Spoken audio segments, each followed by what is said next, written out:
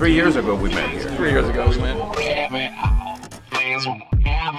I'm here with Juan Antonio Pérez. Is that the right pronunciation? Yeah, perfect. All right, I practiced.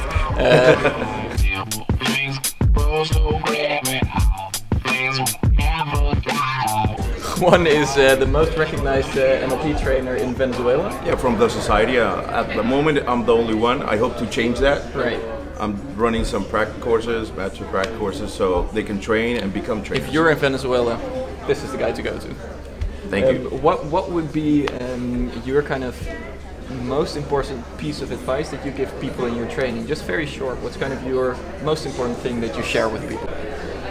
The most important one is that I challenge their thinking about things that they consider difficult. Right. And during the course, it becomes very clear to them that everything that it's kind of difficult, it's just a process of learning. Right.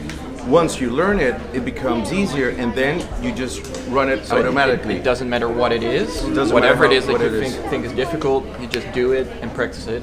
Yeah, exactly. And especially if you learn how to be flexible, because sometimes maybe somebody can give you a ride home and he's taking one way and you're like, no, not this way.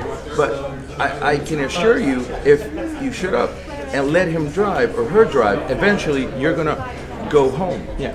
So how many roads are there to get the same goal? Well, and that's the cool thing, because we're now, you can see in the background, we're now at the Richard Bandler's seminar in London, and today was the day that we were working with snakes and spiders to get people out of phobias. Needles, yeah, public speaking phobias. And what you start to see with the people that are here is that they never thought it was possible to touch a snake or a spider, and then in actually doing it, they start to discover that that is possible. Yeah, and before they did it, they actually did one thing: change how they thought about that thing, and that gave them a totally new perspective. Yeah.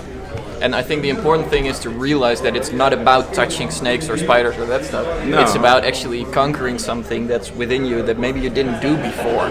And then when you start to reach out and, just like Juan says, you just do that thing that you thought was difficult and you start practicing more with it, it'll spread out in pretty much every field of your life, right? Totally, because it's a state of mind. Yeah. If I did this, how many other things can I do now that I thought I couldn't do? Yeah.